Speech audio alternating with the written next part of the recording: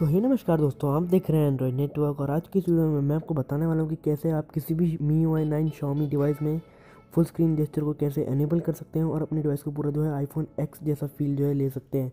तो चलिए शुरू करते हैं। सबसे पहले आपको अपने डिवाइस को वो रूट कर लेना है। अगर आपको नहीं आता पूरे डिवाइस को रूट करना तो उसका लिंक डिस्क्रिप्शन में दे दूँगा आपको। उसके बाद आपको डाउनलोड करना है बिल्ड प्रॉपर एडिटर, उसका भी लिंक आपको डिस्क्रिप्शन में मिल जाएगा। सबसे पहले आपको बिल्ड प्रॉपर एडिटर ओपन करना है और ऊपर सर्च बार में लिखना है QEMU। आपका यहाँ पे लिखना है QEMU। जैसे आप QEMU लिखेंगे यहाँ पे आपको लिखा आ जाएगा मेन कीज़ का ऑप्शन आ जाएगा, उस पर आपको टैप करना है। तो जैसे आप उस पर टैप करेंगे तो उसके बाद आपको यहाँ पे सो एडिट करना है। यहाँ पे आप देख सकते हैं यहाँ पे 1 लिखा हुआ है, तो आपको इसे 1 को रिप्लेस करना है 0 से। तो जैसे आप इस पर 0 लिख देंगे आपको इसे सेव कर लेना है और उसके बाद आपको अपने डिवाइस को वो रिबूट करना है। तो जैसे क्या देख सकते हैं मैंने सेव इसको कर दिया है। यहाँ पे अपने डिवाइस को वो रिबूट करने वाला हूँ। तो जैसा कि आप देख सकते हैं मेरा डिवाइस वो रिबूट हो रहा है। तो रिबूट होने में थोड़ा सा टाइम लगेगा, तो तब तक मैं वीडियो को यहाँ पे पॉज कर देता हूँ।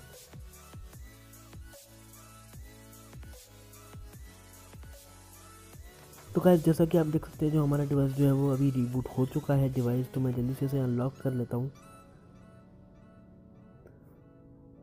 तो मैं इसे जल्दी से अनलॉक कर हो चुका है हमारा डिवाइस अनलॉक। तो उसके बाद अब आप देख सकते हैं हम सेटिंग्स में जाएंगे और सेटिंग्स में जाने के बाद यहाँ पर नीचे जैसे स्क्रॉल डाउन करेंगे तो यहाँ पर आपको एक ऑप्शन दिखेगा, वो है फुल स्क्रीन डिस्प्ले का। यहाँ पर देख सकते हैं यहाँ पे फुल स्क्रीन डिस्प्ले लिखा हुआ है।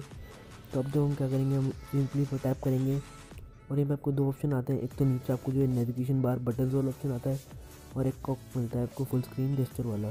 तो हम यहाँ पे ये नेविगेशन बार से क्लिक नहीं कर रहे हैं, यहाँ पे हम सेलेक्ट कर रहे हैं फुल स्क्रीन जेस्चर वाला। तो यहाँ पे अभी नॉट नाउ पर क्लिक कर देते हैं और यहाँ पे आप देख सकते हैं कि जैसे आप नीचे से ऊपर स्वाइप करेंगे तो आपका डिवाइस वो होम स्क्रीन पे चला जाएगा। ये देखिए जैसे आप साइड से स्वाइप करेंगे तो आपका डिवाइस बैक चला जाएगा और जैसे आप नीचे से ऊपर स्वाइप करेंगे आपका डिवाइस वो होम स्क्रीन पे चला जाएगा। जैसे क्या कहते हैं, जैसे आप नीचे से ऊपर स्वाइप करेंगे आपका डिवाइस वो होम स्क्रीन पे चला जाएगा। तो ये काफ़ी अच्छा फीचर मुझे लगा, क्योंकि आप इसे पूरा अपनी डिवाइस में पूरा iPhone X वाला जो फीचर वो ले सकते हैं। अगर आप नीचे से थोड़ा ऊपर टैप करके रखेंगे जैसे कि आप देख सकते हैं मैंने अभी, तो आपका डिवाइस वो बैक होम स्क्रीन पे आ जाएगा। और जैसे अगर आप नीचे से ऊपर जाके वो स्वाइप करते हैं थोड़ा पॉज रुक के, तो आपका डिवाइस वो डिस्टेंट डैश में चला जाएगा। तो ये मुझे काफ़ी अच्छा लगा फीचर। और जैसे आप लेफ़्ट टू राइट स्वाइप करते हैं आपका डिवाइस वो बैक चला जाएगा। तो ये मुझे काफ़ी अच्छा लगा फीचर। अगर आपको भी ये फीचर पसंद आया हो तो इस वीडियो को ज़रूर एक लाइक ज़रूर कर देना और शेयर करना है इस वीडियो को अपने फ्रेंड्स के साथ। और मैं आपको मिलूँगा अगली एक और ऐसी एक एक्साइटिंग वीडियो में।